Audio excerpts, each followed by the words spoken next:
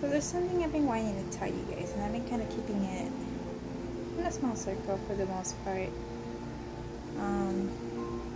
because it's just so much.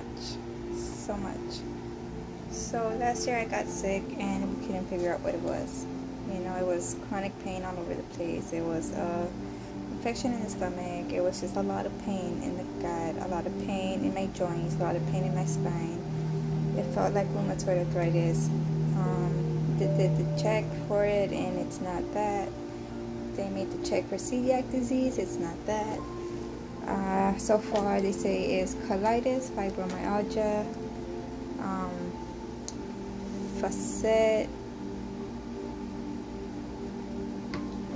lumbar something, and a bunch of other shit, you know, migraines.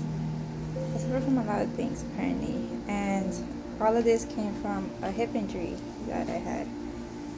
And my system's been on and off. I haven't been taking care of my body the best way. You know, you become a military member, you become an alcoholic. That's just the way it goes. And over the time, I kind of started taking care of myself a little bit more.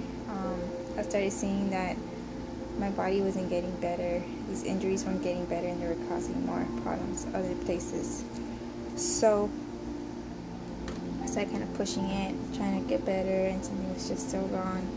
And last year it just got to the point that my body just wasn't taking in any nutrition.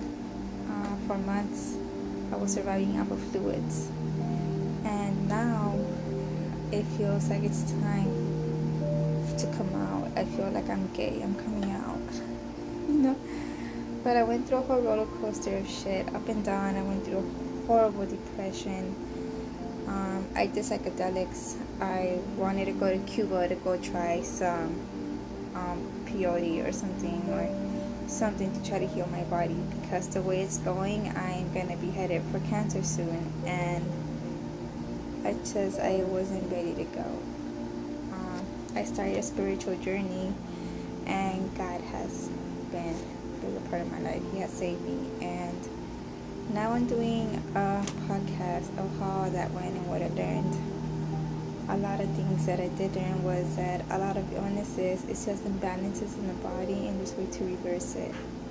And that's one thing that's going to be very big in this, because a lot of it is going to come with just environmental factors that are just sustaining us in this little cubicle of just illnesses and negativity.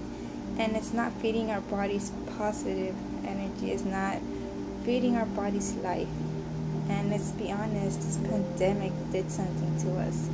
It shook the shit out of us. It shook the shit out of me. It shook my kid. I woke up from all of this. I realized that I have a lot of trauma.